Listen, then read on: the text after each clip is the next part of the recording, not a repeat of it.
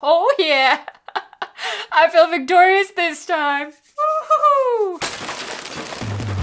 Welcome back to The Average Drinker. I'm Dara, I'm your average drinker, and it's Tuesday, and that means it is time for another Tuesday toss-up.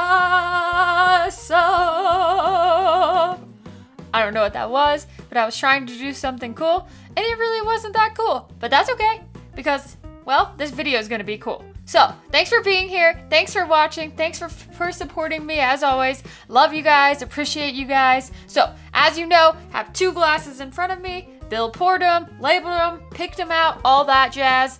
Now I get to decide which one I like better, and I'm really excited for it because, well, it's always a fun adventure. So, without further ado, here we go. Cheers to you. Thank you again. I love you guys.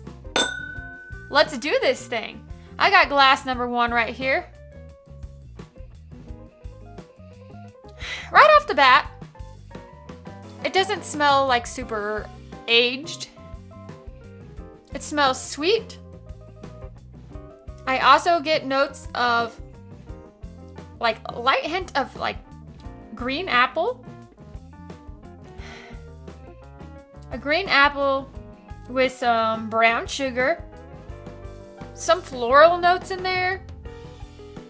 Like maybe a honeysuckle, maybe a little bit of a honeysuckle, but it also has like a little bit of a richness about it as well. Definitely smells very sweet overall. Maybe like a very faint hint of like ginger. And yeah, I want to say like cinnamon, but it's not really there. Like I always want to say it, but yeah. Not really there. It's like just like a little bit of ginger and vanilla. Overall, doesn't smell too bad. Smells pretty good actually. Now let's take a swig of it, see what it tastes like.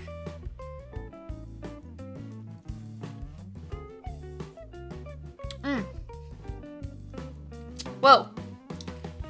Definitely really sweet. Definitely got like spearmint right up front. Definitely like rye. Cinnamon. I'm gonna eat my words, aren't I? I automatically feel like this is a rye. Could be very wrong.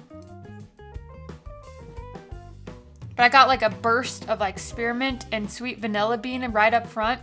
Kind of roll through the mid palate into the back. Where it's still really sweet, but also has like a hint of spice on the back end. It's not super, super high proof. It's definitely like under 115. I'm gonna say probably under 110 more than likely. My palate's still kind of waking up a little bit. Overall, I like this one.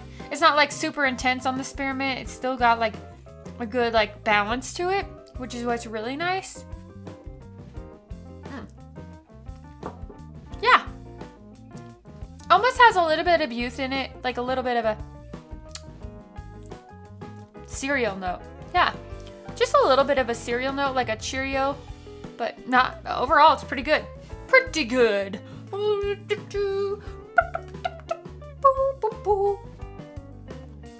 Made it through one sip and I'm already dancing. Okay, maybe a couple sips, but who's counting, right? Who's counting? And I already spilled some water on the table. It's okay. Either way, let's move on to glass number 2. Whoa. Glass number 2 actually smells, I like it a little bit better. Honestly, I get that vanilla bean, a little menthol, not like ethanol, menthol like that you would get in like a, I guess a cigarette or gum. It smells like a little bit of like a double mint gum. But it also has like a sweet cherry note in there too.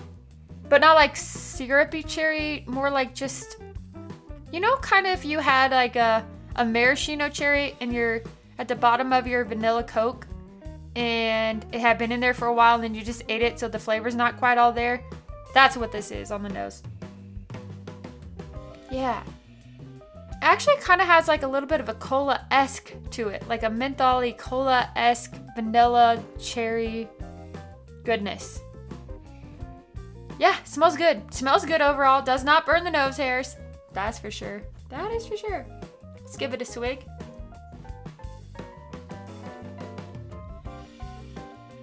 It's mellow, but it's nice. This is super crushable. Right up front, I get that vanilla sweetness, a little bit of that cherry flavor from like a styrofoam cup almost. Sweet though, good. Little menthol. Like I said, vanilla bean, if I didn't say that already. The lightest amount of oak. Like, it's definitely not super, super young, but it's definitely not aged. Like, this is definitely not over 8 years old.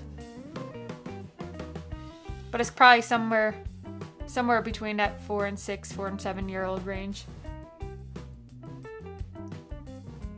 It smells pretty good though, and it tastes pretty good. That's super crushable. Like, I could sip on that. Ooh, I really, really like the brown sugary note I got on the back end. It just sits there. Has a nice finish. It's just very balanced all the way through. Nothing that's gonna go, wow, that was spectacular, but nothing that was like, man, that sucks. No, it really is just good and balanced. Good and balanced. Now I gotta go back and forth. I think it does have a little bit more of that experimenty note on the palate than the first one did. These definitely taste like ryes to me, but if I'm wrong, like, I'm an idiot, and you guys can all make fun of me forever, but I definitely for sure got not peppermint, spearminty rye, like tea. That's another note I just got out of that. That was like a green tea. That's good. That is good. Now let's go back to glass one. Glass one knows, for me saying that it smells like it was a little younger, now that I go back to the nose, it smells like it has a little bit more oak on it. And a sweeter, like fruity, like a red fruity note. Smells good. Definitely smells good. Gosh, that's tough. Because this one, okay, so glass one has a little bit more of like a spice through the middle of it. That's not super even and balanced like glass number two is. Glass number two is just balanced all the way through. Like, you get similar notes from the front to the back of the palate. And normally I would actually go with glass number one, I think. But today, I'm just feeling glass number two. It's just really crushable. I gotta take one more sip of it, but it's crushable, it's balanced. Like, I love the flavors that I'm getting out of it. Now, whatever I find out that this is, I'm putting that in a hot toddy, 100%. It's going in a hot toddy. I mean, it's great and neat too, but anyhow, I'm rambling on. So it's time to figure out how bad I sucked at this episode of Tuesday Toss Up. But it doesn't matter, because I can suck. I'm just telling you which one I like better and why I liked it better. So today, I went with something that actually wasn't quite as spicy mid-palate like normally I would, and I'm going with glass number two. So I'm going with glass number two. Now, let's figure out what glass number one is. Here we go. It's time for the results. I like put a lot of water on the table on accident. It's okay. It happens. Okay, so let's see. Glass number one. Sazerac Rye. Really? I was right on the rye. Oh, baby. Let's see what glass number two is. Russell's Reserve 6-year rye. 90 proofer. I told you, super crushable. But I did not pick out the baby Saz. Wow. I'm actually mind blown here, but honestly, I think on a given day, I would pick the Russell's Reserve Rye anyhow. I don't drink a lot of that one, so that one did throw me off, but I was definitely getting those rye vibes. Oh yeah. I feel victorious this time. Woo-hoo-hoo. Okay, anyhow, well, I'm pretty sure you can all find Russell's Reserve 6-year rye on your shelf. Saz, baby Saz, isn't always as easy to find. So there you go. I picked the one that wasn't the allocated. Hallelujah. Sometimes I get super excited. Okay, anyhow, thank you guys so much for watching. Oh, tell me, do you have a favorite out of those two? Which one do you prefer? I want to know. Tell me what your favorite, like, low-proof rye is. I'm curious. As always, you guys are the best. I love you. I appreciate you. Thank you so much for watching The Average Drinker. I'm Dara, and I'll be back with so much more. See you next time.